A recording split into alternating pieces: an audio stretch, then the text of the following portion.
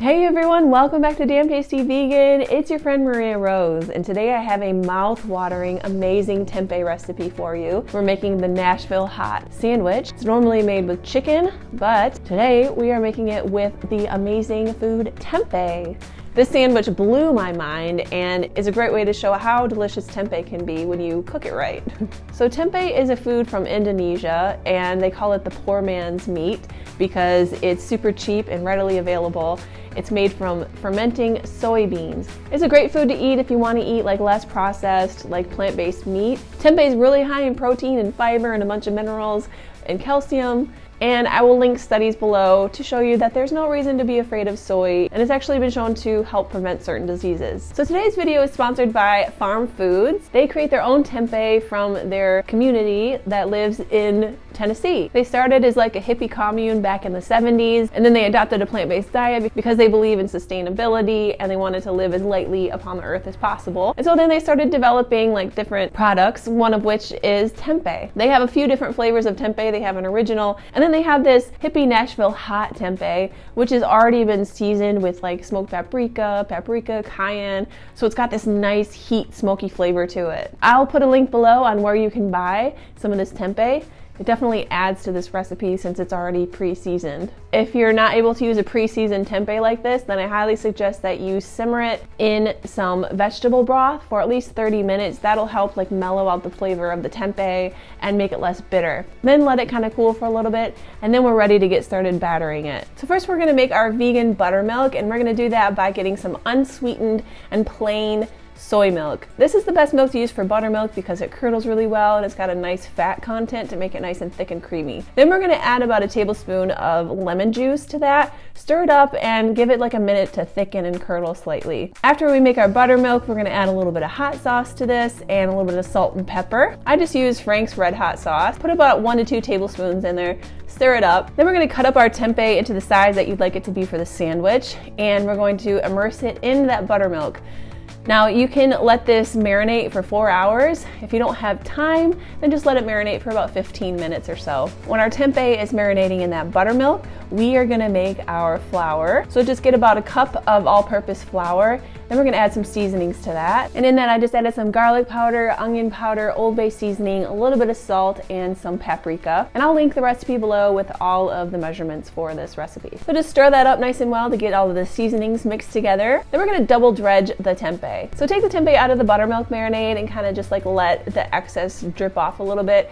Add it to your flour mixture, and I like to kind of cover it a bit and then pack it down with my hand so it really sticks to the tempeh. Make sure you get that flour on all of the surface of the tempeh. And then we're gonna add it back to the buttermilk mixture, make sure it's fully immersed. Take it out, again, let the excess kind of drip off, and then add it back into the flour breading. Then just set it off on the side on like a baking sheet or a plate. Now it's time to deep fry the breaded tempeh. Fill up a cast iron pan or whatever pan you have with some high heat resistant oil. I use avocado oil, and you want to put it on like medium heat and let it heat up for at least like 5 to 10 minutes until it comes up to a nice frying temperature.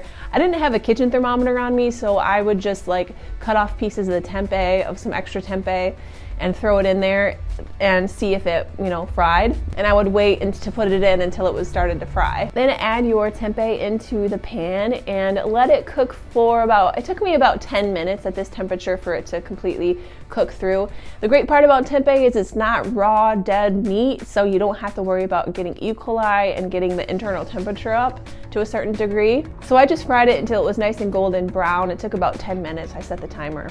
Next, you want to take it out and put it on a baking sheet that has a little grate over it so that the oil can drip down. You don't want to set it onto like a plate because then it's going to sit in its oil and become soggy. Now it's time to make up the sauce that's really going to take this heat and flavor to the next level. So in a small bowl, we're going to add all of our spices. So we want to add brown sugar, cayenne pepper, garlic powder, onion powder, and a little bit of salt. Again, I'll link the recipe below with the measurements. And then you just want to ladle out 1 or 2, 3 ladlefuls of that oil that we fried the tempeh in. Put it into the bowl with all of the spices, and it's going to kind of like bubble up a bit and caramelize the brown sugar and just make this amazing, delicious sauce. So stir it up really well, and then if you have one of those kitchen brushes that you can brush, marinades on with, use that. But I don't have one of those, so I just used a spoon.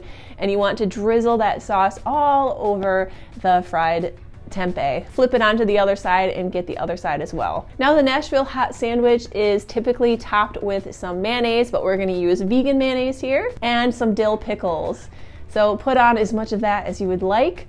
I have some whole wheat buns.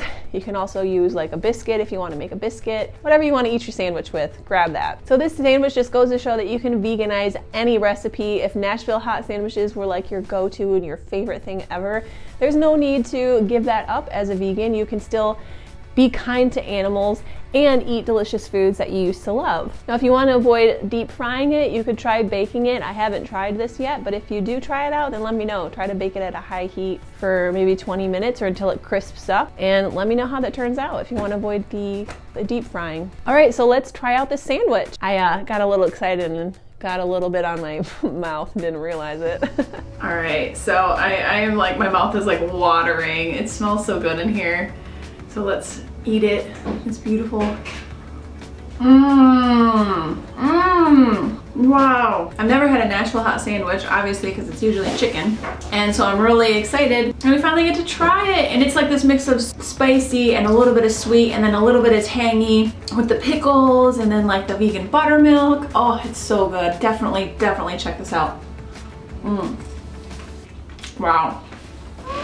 So definitely try out this recipe. So if you want to order some of this pre-seasoned delicious tempeh from Farm Foods, then I will put a link in the description box below. So thank you so much again to Hippie Farm Foods for sponsoring this video. I'm always a fan of vegan businesses and businesses that really like to focus on sustainability and being kind to animals. That's always a plus in my book. So definitely try this recipe out and let me know what you think. Thank you all for hanging out with me. I will see you in the next video. Bye.